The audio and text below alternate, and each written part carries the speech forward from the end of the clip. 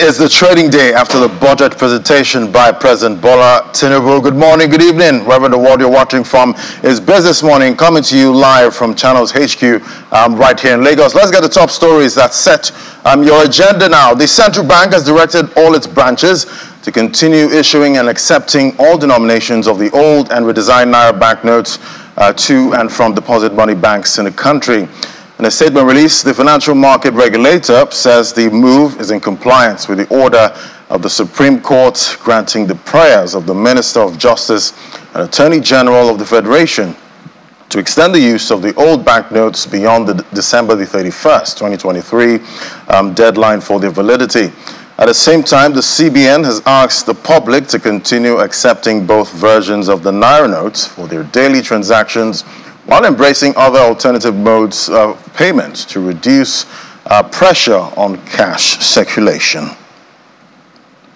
And the Minister of Finance and Coordinating Economy, Mr. Wale Edu, says in order to stabilize the Nigerian economy for rapid inclusive growth, there's going to be less reliance on borrowing. Mr. Edu stated this during the breakdown of the 2024 budget proposal by the Minister of Budget and Economic Planning, Mr. Abubakar Bagudu in Abuja. He adds that the budget deficit has been brought down from 6.1% of GDP to about 3.88%. Our correspondent Benny Ark reports.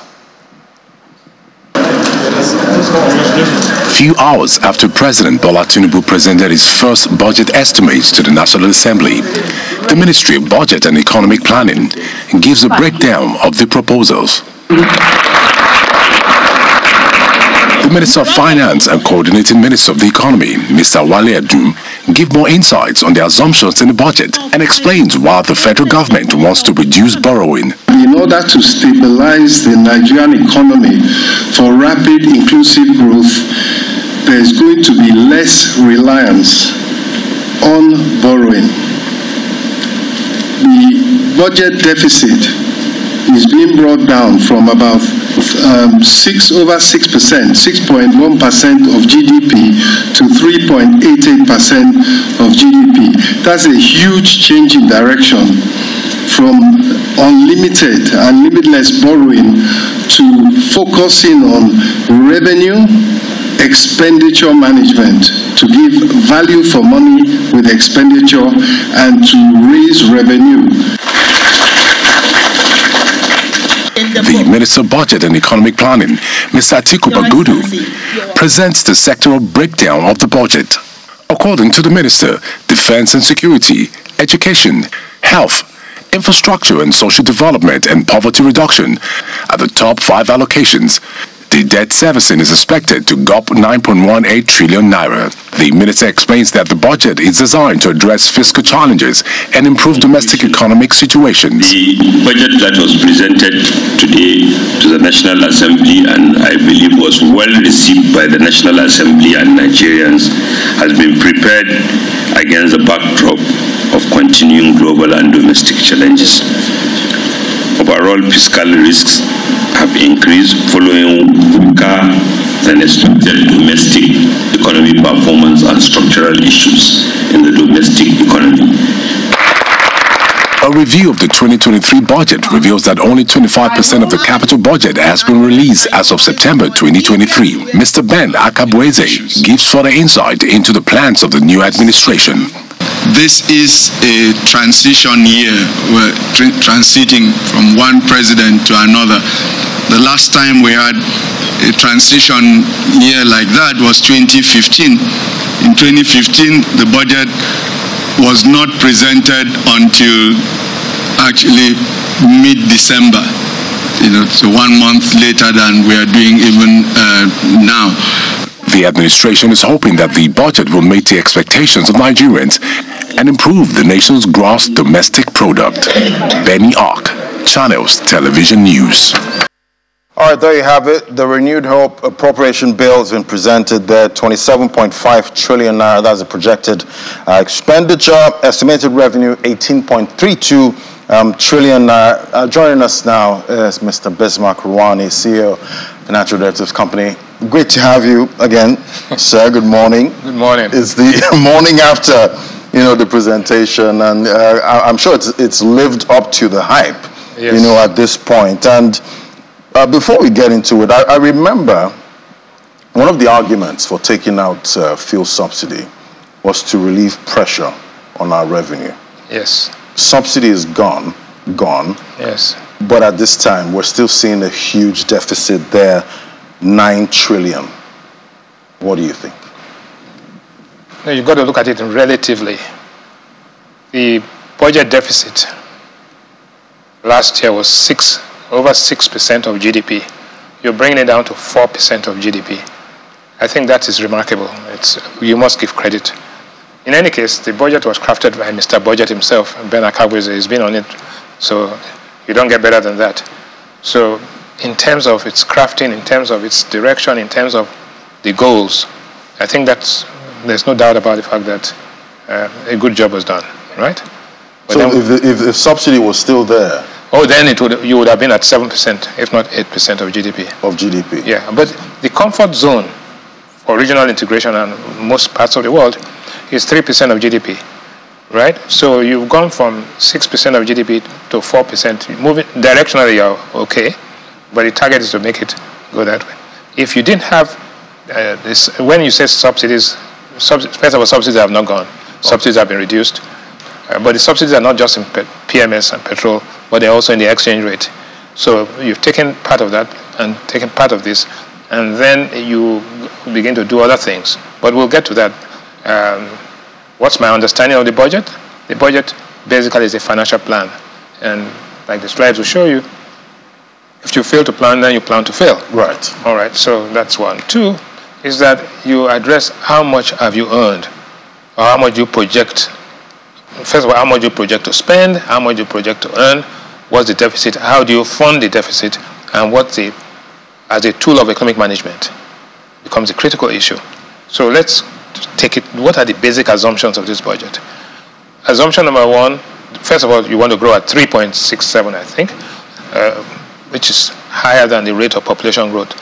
But if you actually put this in the context of what the president wants to accomplish, a $1 trillion economy in 8 years, which means that you should be growing at about almost 8%. Your projected growth rate this year is half of what your goals are. So there's still work to be done in terms of making people realize that this is a very steep hill to climb, right? And I do not think that you're going to get to 8% growth this year. As a matter of fact, if you get 4%, that's fair enough. Assumption number two is that inflation will be at about 21%, right? I think that's achievable. Inflation today is about 27, 28. In the month of December, it will go up slightly, right? So if you can achieve 21% at the end of next year, then I think that's achievable. There's no doubt about it. 21%, even though it's still a really high number, but you know. But you are 30. If you can bring it down to 21%, you've done a lot. Fantastic. Oh yeah. So yeah. Can't wait for that to happen. And, also, you have to understand what is the exchange rate assumption. There are two major assumptions when we have to talk about it. The exchange rate assumption is that it's at 750 naira to a dollar. Today, the naira is trading at about 1,150. Okay, so you have a long way to go. Is it achievable? I'm sure that you will move towards your purchasing power parity value, which is about almost 800, right? But it takes time, and you have to do a lot of work.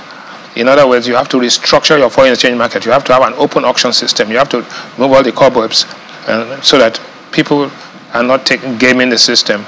Because there's part of it gaming, part of it short supply, part of it restrictions. So you've got to do all of this to make the exchange rate come into what we call the real effective exchange rate path. You know, you need to, there's work to be done. But that's part of the monetary policy functions, which comes out of the central bank, and right. As far as fiscal policies are concerned, let us look at the budget itself. It has grown. The amount to be spent has grown by 25%. It never comes down, really. No, that's fine. The higher, the better. But it's what you do with the money, right, and the impact it has on the people. But if you dollarize and you put this budget in, if you convert it to dollars, the actual amount spent is 14% less than what was spent 2 years ago. So in reality, we are working our way down the ladder of success, right?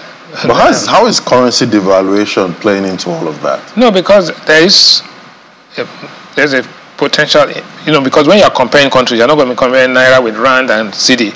You've got to bring it to a standard. Right. And so when you look at budgets all over the world, they compare them and they grow. But in Nigeria, actually, this is only federal, right? There are state activities. So when you add the state activities, which come to about 48% or 46% of total budget. So let us double it and say that 27 trillion times 2, let's say 50 trillion or 51 trillion is the total spend. Your GDP is has about 230 trillion. The government expenditure alone is not going to move the needle. You need private investment, and private investment is a function of confidence. Confidence is a function of clarity, right, and coming clean. So you need to get this done. And the two investment multipliers, that is government investment multiplier and private sector investment multiplier, will have a multiplier effect on outcomes, that is GDP. And the GDP is driven by two major things. One, injections, which money that comes in and optimal use of that injection. And two, leakages, money that goes out. If the leakages are more than the injections, then you have a negative outcome. And so leakages, genuine leakages and unofficial leakages. So that's something else. But the reality is that the budget as a tool of economic management, if you look at it over the past years, in the last 3 years, and we take it one by one, we said we will grow at 4.2. We actually grew at 3.25. We said we will grow last year at 3.75. We grew at 2.54. Right? We said the oil price will be 57. The actual oil price was 98. We said the oil price will be 75. The actual oil price was 83. But this year, we are using $77 as our benchmark price. $77, you know that Brent today is at 80, right? What you normally do in a plan like this is to say you give yourself enough headroom. You can't be that optimistic. Even on the day of the OPEC meeting, when we are squabbling about the output cuts. So let us assume that the price drops sharply because something happens to $74 a barrel. And your benchmark price for the year is at 77. You are already underwater. So should we be going towards 60? Yes, you must give yourself at least $15 room, right? And dampen the appetite of your legislators and everybody. Don't create a crisis of false expectation, because people begin to get excited for no reason.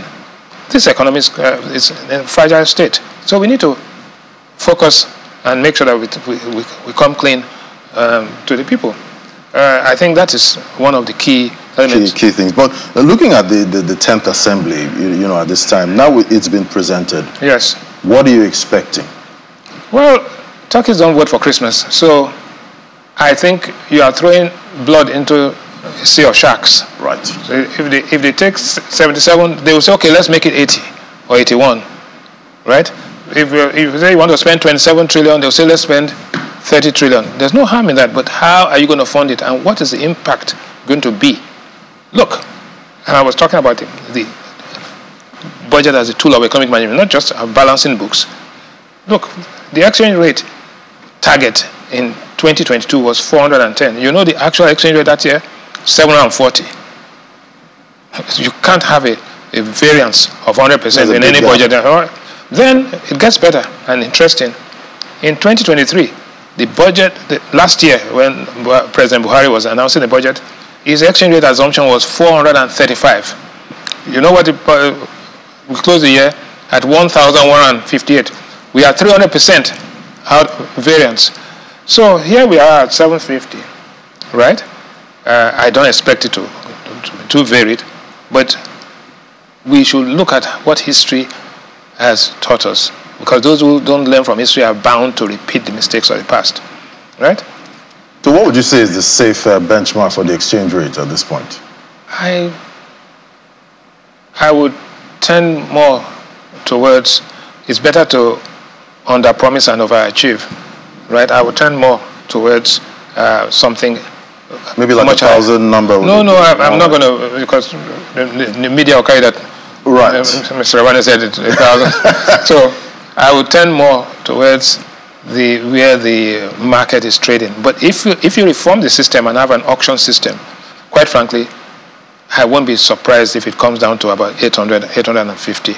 About that. Yeah, we've also got projections for December from JP Morgan. I think they were looking at about 850 for December. Yeah, I haven't seen that, but I'm just, I'm speculating. Exactly. I'm saying that it could come. But Mr. Roda, another major issue, right now, we've racked up a lot of debt in the last couple of years, and this government is still going to go borrowing. No, I think Mr. Waledu said no. He said no borrowing, but let's just hopefully we don't have to go borrowing. If beggars, if wishes were horses, beggars will ride. Right. The reality is that, one, you must reschedule your existing debt. You must reschedule. You must come to terms with your creditors. You must come to terms with your multilateral lenders to clean up this thing. You have the mental adjustment to make Nigerians realize that we're not a rich country and we can't be living like sheikhs and, on borrowed money, right? So we now need to come clean, right? But to come clean means you have to be clean to come clean. He who comes to equity must come with clean hands. So I think that it's achievable, but there's hard work to be done. The hard work is more mental than fiscal. And I think we're on the path. There are a few people there that know what to do. And also looking at this debt issue at this time, we've racked up a lot, and we've not seen that, when it comes to development. So I'm wondering in my mind, is there a way we can create some kind of hedge for Nigeria, for the people of Nigeria, against all the debt our governments rack up? Can we get some kind of insurance? Going forward. Let's understand debt. You see, people, the amount of debt is not the problem, right? It is what you've done with the debt that you are, if you borrow to go to the casino, then you know what your problem. If you borrow to consume, but if you borrow to build assets which increase productivity, then you will have benefits. But it is not a debt, it is a debt service. The debt service this year is 45% of revenue compared to when it was 75%, and it had even gone up to 95%. So directionally, you must give credit to the people who crafted this to say, yes, they want to move in the right direction. Do they have the capacity to move in the right direction? We've got ready and all of that, but we are trying to run a 100-meter dash, but we have weights on our feet. So we got to get rid of those weights that we have tied around our ankles before we can run. You cannot go far or go fast if you don't get rid of those. And those things, whether we like it or not, we have weights on our feet. We must get rid of those things. That's the thing. And in the end, it's budgetary arithmetic, budgetary mathematics and economics is of no use to anybody except when, by this time, 6 months' time, if we are buying rice at 40,000 naira a bag rather than 60,000 naira a bag, if we are buying bread at 900 naira a big loaf instead of 1,300, which we are doing today, if we are buying beans and gari at lower prices, then the people begin to say, the people are not interested in whether the budget is balanced and what the debt is. How does it affect their day-to-day livelihood? That is the key thing. And as you know, prices are up, but also incomes are down. And people are under tremendous pressure. You will notice that on the streets of Lagos in particular, the number of lunatics you see have increased. And part of it driven by poverty. Right, mental health issues. Mental health issues. People are pushed to the wall. Incredible impact on mental health. And you see them all over the place. Some of them walking across the road, even moving traffic, because they've lost hope. So, all right. So Mr. looking at this, it's called the Renewed Hope, appropriation bill. Does it inspire hope for you? No. Looking at the breakdown, I think the manifesto of the government this election was Renewed Hope. Renewed Hope. So I think that that's just a manifesto. It's a nomenclature. It doesn't matter what. Like I said, the most important thing is not hope. Hope is not a strategy, mind you. Right. Right. So the truth is that people need to feel the impact.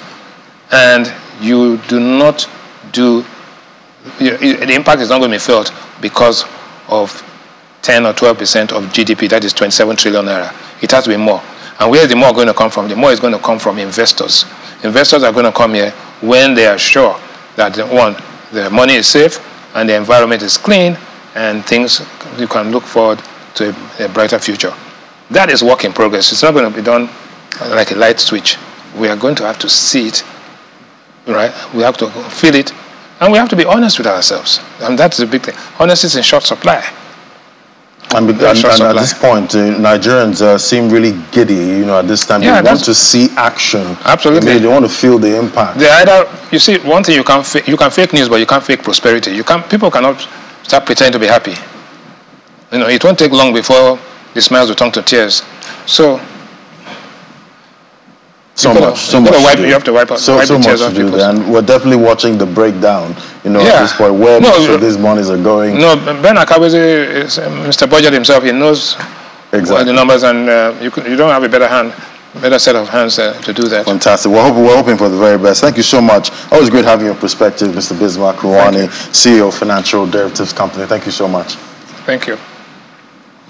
All right, we'll take a moment now. When we come back, we'll drill down on the spending direction. That's in a moment. So stay with us.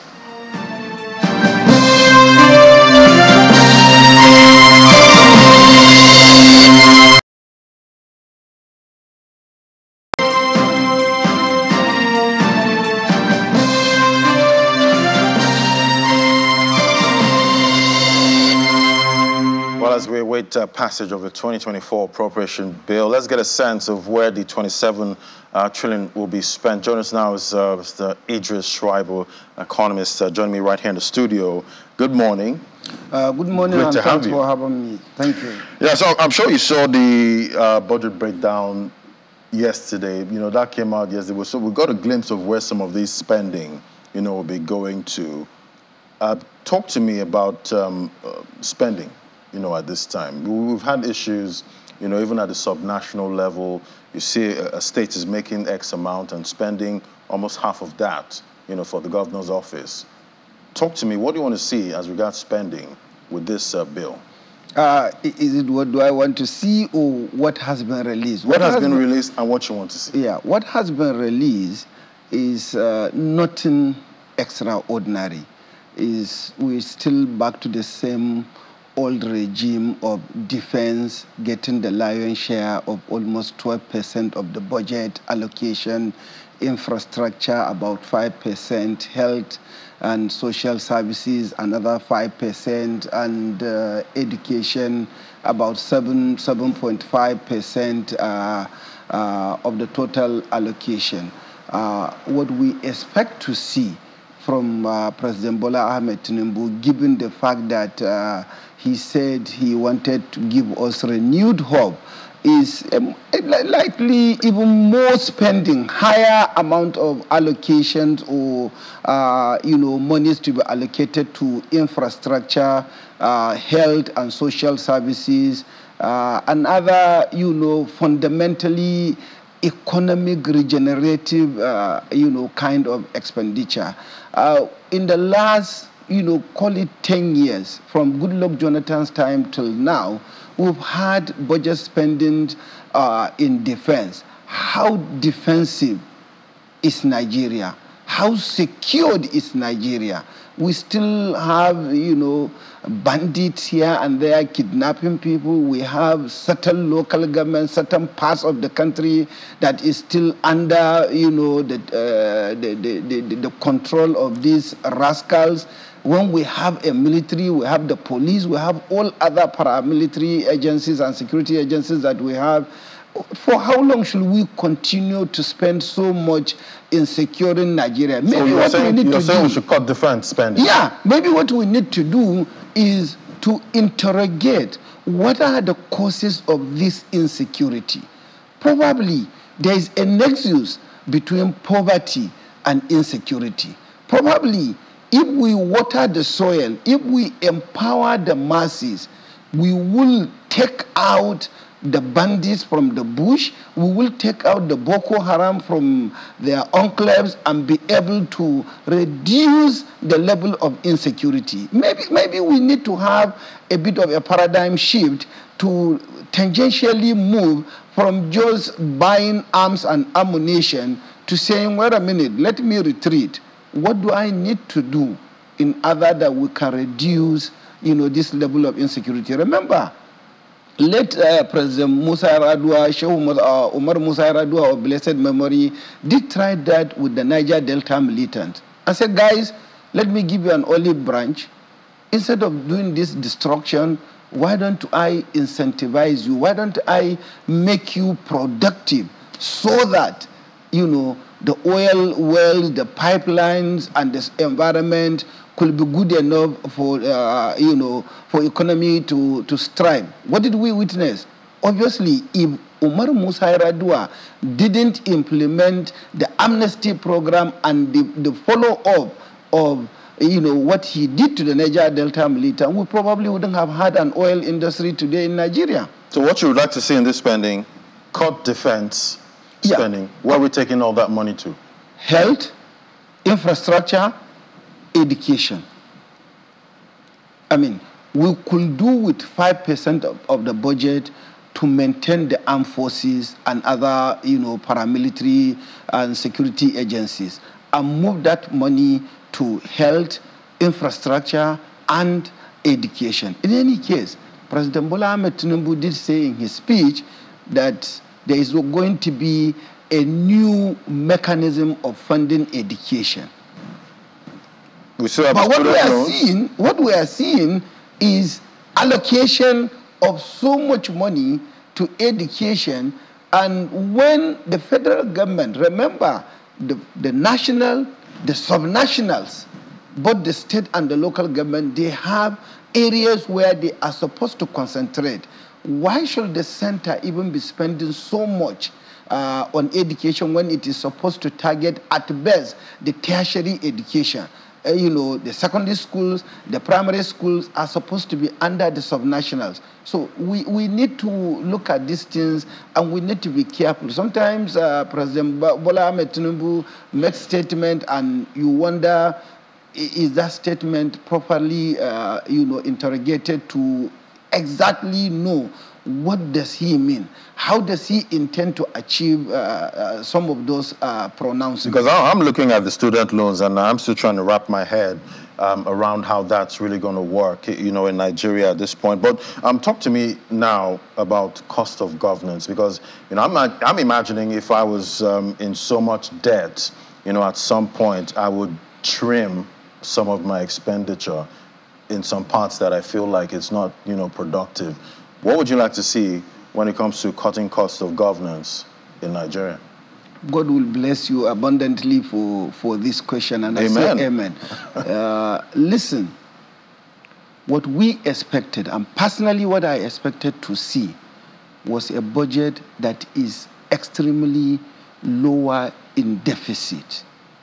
Because fundamentally there are 2-3 things that President Bola Ahmed Tinubu should have considered in producing this budget. Number one, he's removed oil subsidy.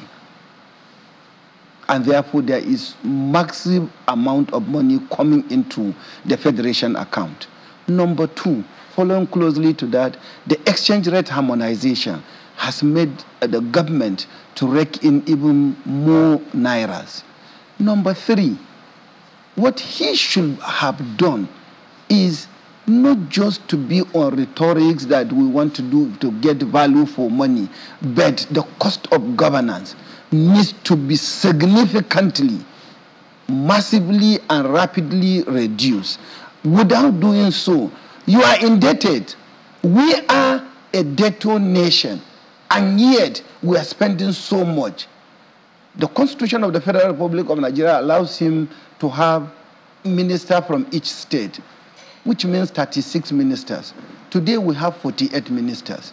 Are you really, really serious? You are indebted and you are having robust, appointees? the number of special assistants, special advisors are gradually going to be even more than the number of ministers. Where are we going to source the money to sustain this? Even though we need a lot of brains to solve the problems on ground right now. Listen to me. We don't need a lot of brains. Okay. We need egghead, quality materials, 2, 3, 5 good guys that can run this system. What are we talking about? You need somebody to run the education. You need somebody to run the budget and planning. You need somebody to be a superintendent, a kind of monitoring and evaluation that will make sure that whatever I set out to achieve, I am able to achieve it, and not just talking for talking's sake. Do we need 110, persons to run this economy? To the best of my knowledge, no. If you have a country of 200 million people, over 200 million. Listen, with technology, if you leverage on technology and you leverage on quality materials, don't go for quantity. When you are looking for, people that will deliver, you need what? You need just quality materials, egghead. We have quite a number of people trained in the best institutions of the world. Call it Cambridge University, call it Harvard, call it University of Lagos, call it Bayero University, call it Nsukka University. We have quality materials, homegrown, that can deliver the best of the very best. And that is why, because we have these quality materials, that is why America, Canada, Europe, everybody is coming to Nigeria to do what? To steal our talent. If we don't have the talent, will they be employed in Canada? Even the Japa syndrome that is so much, discussed in Nigeria. It shows that we have something. It shows we have something. And we're not, what the thing you are looking for, Shokoto, Ide, you are Shokoto. Right. So that is the issue. So I sincerely believe we don't need too many people. My brother, United States of America has how many population? 300 million. How many ministers do they have? 15, 20. How many advisors does Biden has?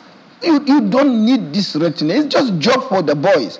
They've helped me to win election, so I need to carry them along so that they can get something. And that is costing the country for so much. And we can do, and I'm still repeating, we can do with far, far less of the cost we are spending in maintaining and sustaining, the governance structure that we have. And if we continue at this rate, what do you see? We are doomed.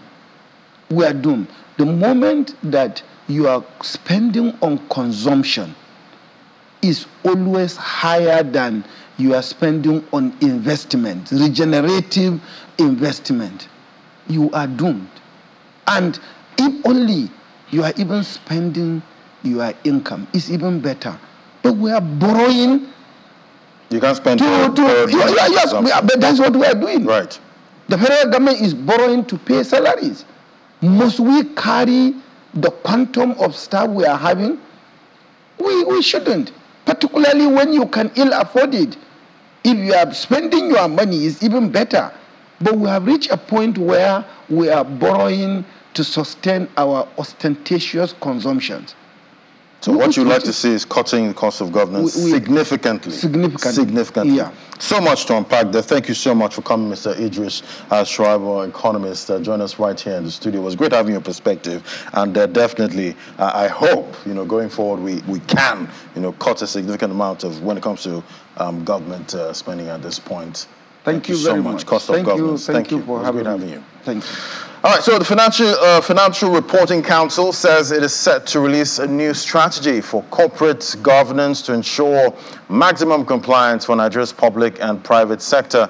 Chief Executive Officer of the FRC, Mr. Rabiu Lowe, made this known at the Stakeholder Engagement and Media Roundtable, explained that a new public sector code will be unveiled in the first quarter of next year as the agency undergoes transformation. Take a listen. In financial, we've seen concerning evidence everywhere in businesses and also in public institutions. the reason why we need to really up our game, when it comes to financial reporting and corporate governance. And that's why, as the apex regulatory body that is mandated to actually look at this area, we also need to coordinate ourselves and come up with clear strategies. And those strategies are in four folds. We talked about digitization, we talked about operational excellence, we talked about stakeholder engagement, and we talked about enforcement. Enforcement is going to be key in the things that we will do very, very loudly going forward. We want to make sure that we hold to account those who are responsible for delivering the standards and the codes that we have set. We want to make sure that we ask questions. We want to make sure that we go out there to actually embed our regulatory oversight. At the end of the day, this will come back to us as a nation by attracting foreign direct investment, foreign portfolio investment, only when investors can rely and they see a financial statement as credible. It's a thing that as a regulator we need to continually work with businesses to ensure that this new language of business is embedded. Most businesses, especially the big businesses, they have actually adopted IFRS fully, but we see improvement opportunities in how medium-sized businesses can up their game when it comes to this adoption. So we continuously see the opportunities for improvement in this area. And Nigeria's logistics, courier and transport sector is valued at 3 trillion naira, but experts in the field of courier and transport management say they're not getting the attention needed from the Nigerian government as the sector remains relatively untapped on a global scale. Well, joining us now is Precious Dideji, Marketing Manager at AAJ Express. Great to have you on the show. Good morning. Yeah, so we've seen the president talking about, getting our economy to a $1 trillion, dollar economy. We've been talking a lot about getting exports, becoming a producer nation, moving from consumer to producer. Looking at the logistics sector, at this point, is this sector ready to service that kind of economy? Yes, thank you so much for having me here today. Yes, so that question is a yes and no. So to some extent, based on what we are doing currently, we are ready to take it on. But again, we need to also service some things, put some policies in place, put some structures, some infrastructure to be able to do that. Right. Okay. So currently, we are not doing so much in terms of export, and that's because we are not even consuming our own products, not talk of exporting. So a lot of times, you see people prefer things from abroad, and if we don't even change that mindset to start with, people should start developing interests and preferences for things that are made here. We can't even talk about exportation. But at the end of the day, taking a product from point A to point B, okay, most of the times there are issues, with that. And sometimes, when you get to order stuff online, yes, there are issues when sometimes you don't get your products at a particular time you'd expect it. Sometimes you see the riders have to go in the wee hours of the night. What's the cause of that? So there are a lot of factors to that, and I would start with the logistics industry also needs help. So a lot of times when we direct some innovations, some government interventions at some certain industry, we do not really consider the entire value chain. Take, for example, the agricultural industry. If we keep giving supplies to the primary producers without looking at the entire value chain, then we'll keep having the same problems. The middlemen will keep ripping them off. Logistics keep having issues from either the security agencies and things around. Even road infrastructure is another major problem that they always have. So if you're sending something from Ikeja to Badagry, for example, see the road infrastructure, and that could be a multiplier effect on the logistics industry. And how are you guys, managing, all of that at this point? Because at the end of the day, the producer will need to get that product, to the consumer. Talk to me about, petrol subsidy removal. We've seen the price of fuel. How is that, impacting the industry at this time? Okay, so I'll take your first question. I see your question as in two phases. Right. So the first, I feel like logistic companies should be consultants to their businesses. So a lot of times, when business owner comes to our store or any of our locations, we do a consulting, we do like a session. We even put some people on retainer. You send things 2 times daily for a week. You send things monthly. Let's help you reduce cost. And let's plan your route such a way that we don't have to incur so much costs and you have efficiency. Of course, the petrol subsidy has really impacted the logistics industry, so we're trying to cushion the effect by reducing the price to the final consumers. But of course, it's taking a hit on us. We're trying to reduce overhead as much as possible to stay balanced so that the final consumers do not take so much hits. And not just even the final consumers, the business owners.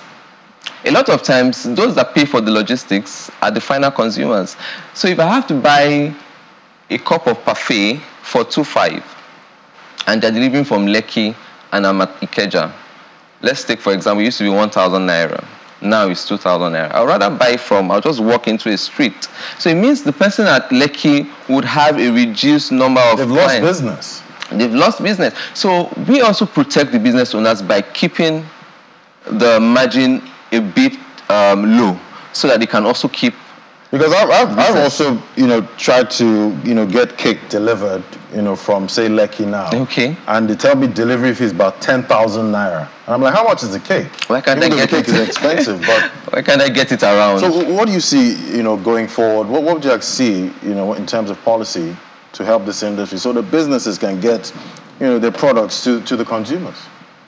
There are a lot of things we can do, and we need to regulate the workers of the industry. Take, for example, a lot of logistic companies, almost all the logistic companies have issues with the gap between the riders and the company's management. So a lot of times people feel they can just do whatever they want to do. And we saw what happened when this popular, I wouldn't want to mention the name, right, logistic company had an issue with their founder, and you saw the riders take up the bike and sold them off. People ran away with the bikes, different things happening. So we first need a sensitization of some sort and a proper training, government-backed training, so that people can know that these people are just in business to serve people. They don't have a money-producing factory.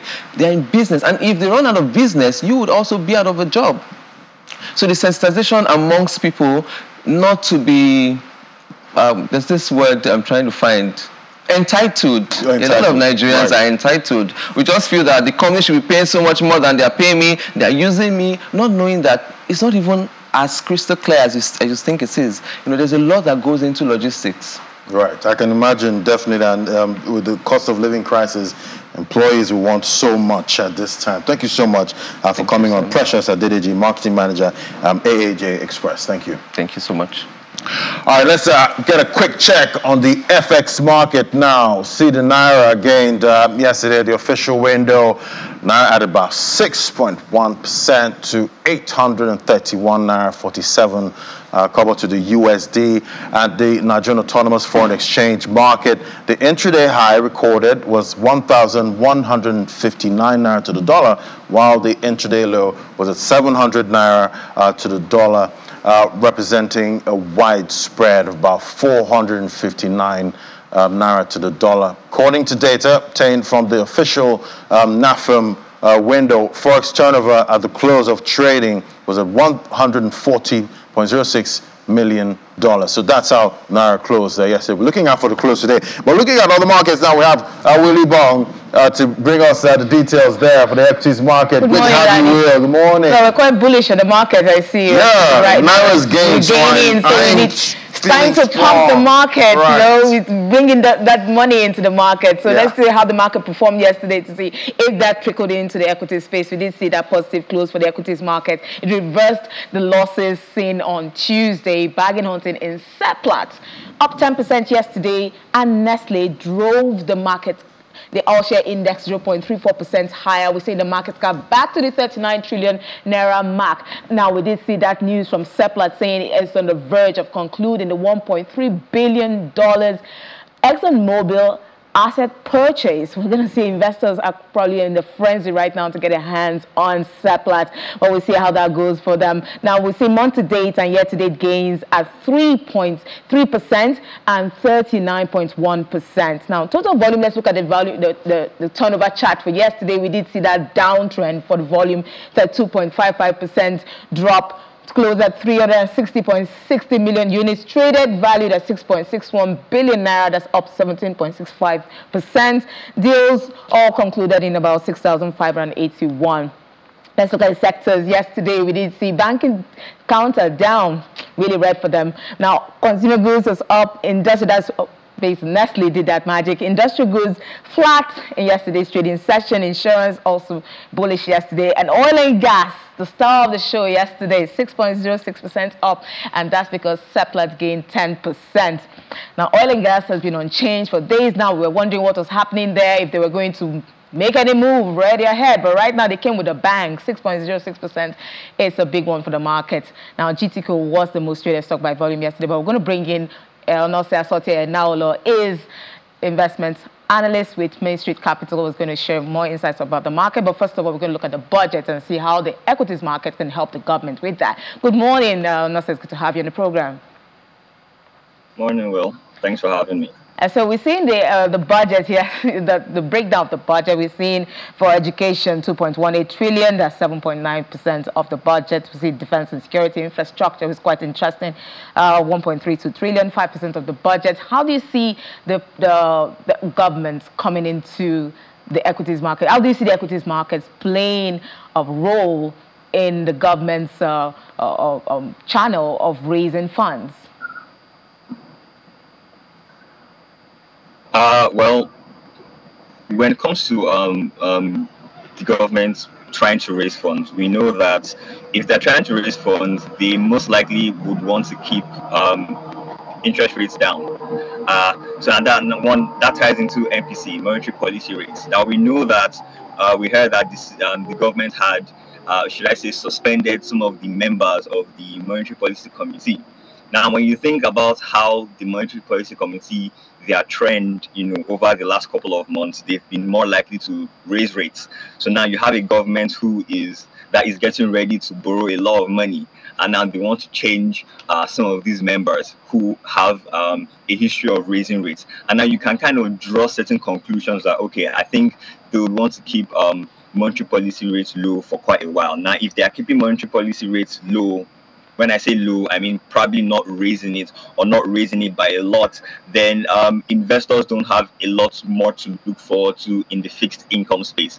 If rates are not rising in the fixed income, income space, and then we are at a point where people might begin to look, for dividends next year, then it stands to reason that a lot of some of those funds, that would have gone into fixed income will start to flow into the equities market. So that's just one one vertical or one way that one major way I believe that the equities market will be impacted by the government their borrowing activities. Oh, that's interesting to know. But let's look at major, we can't let go without talking about it, Seplat, which pushed the oil and gas index up more than 6% yesterday. What do you see this move by Seplat, this expansion, how do you see it impacting the whole of the investment space in the country? There are a couple ways that that it could affect investments and even other things in the country as well. Normally, this may not be as I wouldn't say important, but in a more diversified economy, it wouldn't be such a big deal. But because of our country's reliance on oil, if Seplat is able to acquire some of those assets and potentially increase expand and increase their oil production, then one, it could actually now mean higher revenue, possibly for the government. If that happens, then our foreign reserves, which has been on a decline, might see some improvements. If our foreign reserves sees improvements, then that might increase the government's ability to quote and unquote clear off FX, FX backlogs. If they're able to clear off FX backlogs, then it means more people have access to FX, and then rates come down. And if rates come down, then that helps, the entire business space. Of course, we're waiting for that to. That is, we're waiting for that to help the entire business space, because we need more FX inflow into the country, and I say we desperately need those dollars. And I know Laddie is right there itching his fingers to grab some of them, but he's been talking about it. But thank you so much, Onosa Asote Naulo, investment analyst with Main Street Capital, for sharing your perspective on Business Morning. Thanks for having me. So, Laddie, I didn't bring you in there. Sorry about that, but I know you and the FX. All dollars in. All dollars in. All dollars in. Right. Thank you so much, Will, for giving us the details there from the fixed income market and the equities market. Let's get a sense of what's happening with Bitcoin now. It's well a bit above that 37,500 level, but we're seeing red on the screen right now. Bitcoin down, Ethereum down, BNB down, XRP down. Pockets of green though, with Dogecoin there, king of the meme coins. That's in the green, but it's a mixed picture. Let's look at the sentiment now. Let's see if it's still a greedy market. Yes, still greedy. 74 points over 100 for the fear greed index. So we're getting some breaking news now about Cristiano Ronaldo and Binance. Let's bring in Rewane Ofi now, financial market analyst. Hello, Rewane. Good morning. Good morning, Laddie. Good morning. Yeah, so I'm sure you're a big fan of Ronaldo. I know I am, but he's facing a class action lawsuit in the U.S. over his promotion of Binance. That's the largest cryptocurrency exchange in the world. What are you hearing about this? Yes, this just happened now. Ronaldo has some partnership with Binance at some point, considering the fact that he has about 850 million users on social media, which influenced the whole process of getting people onboarded on the platform. So this class action suit is coming to say that Ronaldo also, in other words, supports the sale of unregistered securities. And this is not actually coming well from those that is coming from the court of Florida right about now. But I really don't think the US have actually have gotten a clear pathway of what a security and what not a security is. I understand that the US SEC regarding crypto has been a bad loser lately, and they are going all heads on to do all what is possible to make sure that this doesn't look good for the industry. But again, this is coming from Ronaldo's NFT being sold, and a couple of persons made money and all. And going forward, it's being said now that in the future, celebrities or stars are going to be disclosing how much of a partnership the monies they collected at some point in time, to make sure that this is being very, very clear. So it also goes out to a couple of other people in different parts of the world, even in our clients. Depends on the project you're supporting. If the project is a bad project, for example, I'm not saying Binance is a bad platform. I'm saying that you are going to be brought to account for it.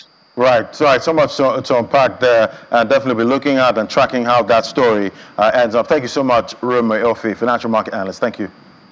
Thank you very much, Laddie.